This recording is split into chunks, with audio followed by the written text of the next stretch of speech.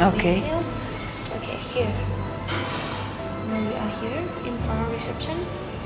You can walk below this line to see all the information inside. Okay. Start from the room point, and then we go to the main And gallery then this here? way. And at downstairs, you can contact our staff to get the audio guide. Just it's free of charge too. Just leave at your passport or any ID card for the visit. Okay. You can walk further to the long walk too. If you want to go there, please contact our staff downstairs. We will give you walkie-talkie for your safety. Okay. And ขอบคุณค่ะ Thank you. Have a nice day. Thank you.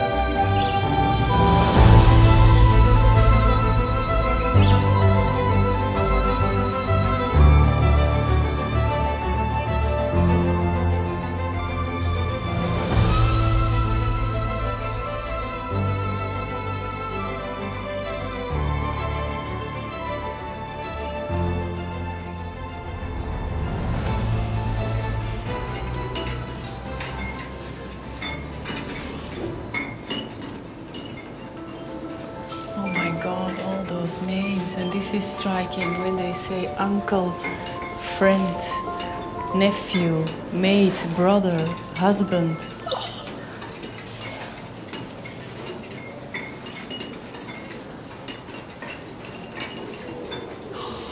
The constant ticking on the stones.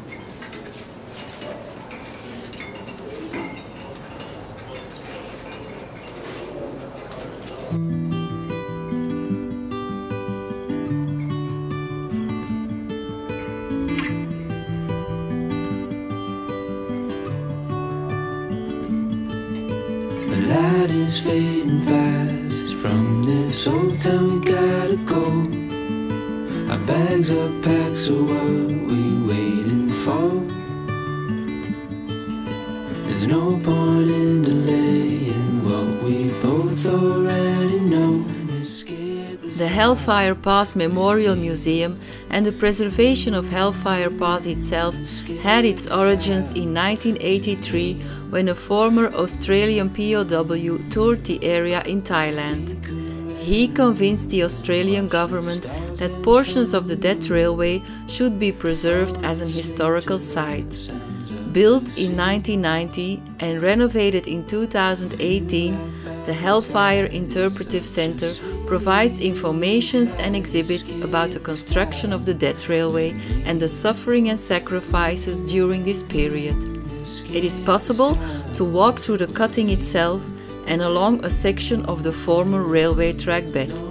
There is also an audio tour available, including recorded memories of surviving POWs.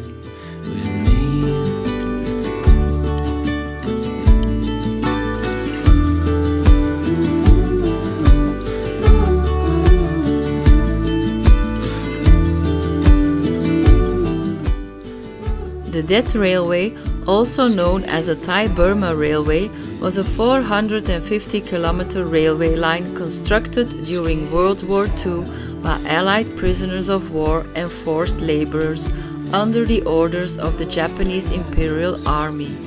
The railway was built to connect Thailand and Burma and was used to transport Japanese troops and supplies to the Burma front.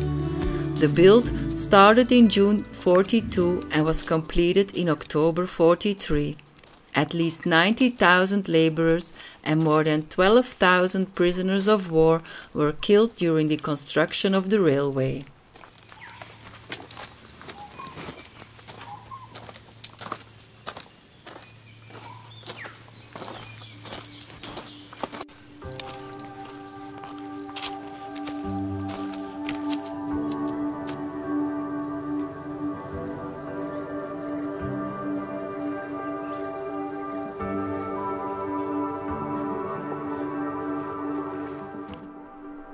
Hellfire Pass, or the Konyu Cutting, was an extremely difficult section of the line to build. It was the largest cutting on the railway. Despite all the hard work of the Japanese engineers and the prisoners, progress on the railway soon fell behind schedule. In response, the Japanese initiated the infamous Speedo period. This took place between July and October 43, during which the conditions of the workers rapidly deteriorated even further. The Japanese guards would be heard aggressively screaming "Speedo! Speedo!" at the prisoners. It earned the name Hellfire Pass due to the dreadful conditions the men had to endure while working. During this Speedo period, the prisoners working on this section of the railway were forced to work around the clock in shifts of 18 hours a day with little rest or food. The sight of the exhausted and undernourished prisoners working by the light of torches and oil lamps resembled a scene from hell.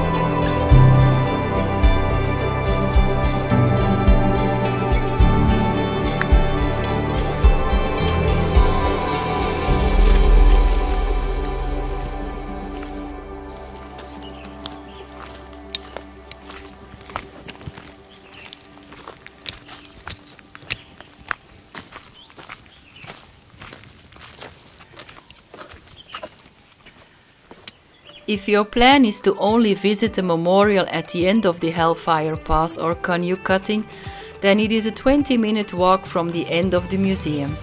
But if you want to do the entire walking trail like we did, you will need an extra 3 hours. The length of the trail is 3 kilometers and you have to come back the same way.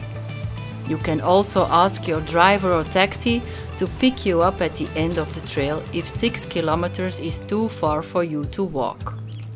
Make sure to wear proper shoes because once you pass the memorial, the trail becomes rough and more challenging. Also take enough water with you to prevent dehydration. If you are planning to walk the whole trail, then the center will provide you with a walkie-talkie for your safety.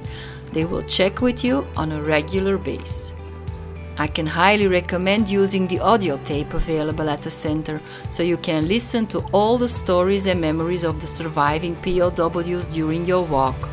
At times, I had to stop walking to let the story sink in. As we were walking, I noticed how hot it was. We had decent clothes and sunscreen for our protection. The prisoners had to endure the sun, the heat, the pouring rain during monsoon season, the insects, all while working and being mistreated by their guards.